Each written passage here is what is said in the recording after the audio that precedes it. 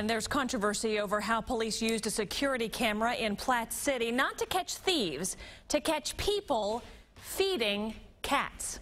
And if that's not odd enough, what really has people upset is that they set up the camera on private property without permission. KSHB is live in Platte City to explain. Yeah, Krista, the city administrator made it very clear tonight that a mistake was made, but the residents who showed up at tonight's Public Safety Committee meeting were very much divided. Some say that this mistake is not that big of a deal, while others say it should cost the police chief his job.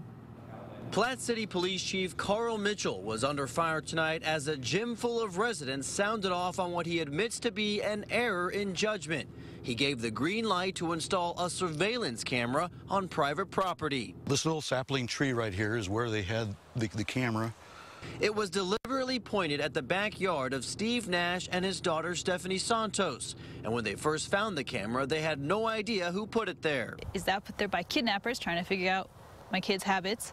I let them play outside in the backyard by themselves. They later realized the camera belonged to the police, which, according to the city administrator, had put it up to see if anyone was feeding the feral cats that live in the nearby park. Santos feels her privacy has been violated, and she and her father have lost trust in their police chief. I believe that he specifically broke the oath of his office. He did not serve and protect.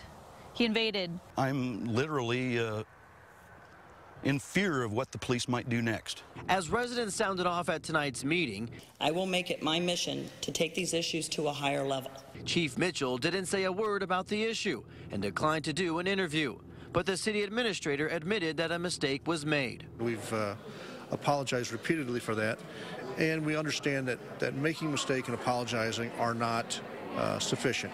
We have to find out what happened, but why it happened, and we have to take action to make sure that it doesn't happen again. Now, the committee is making several recommendations to the full board. They include that these cameras should not be used until formal guidelines are made. They are also asking more training be issued, and they will also be reviewing whether or not the chief should keep his job. They will be taking action during their January meeting. In Platte City, KSHB 41 Action News.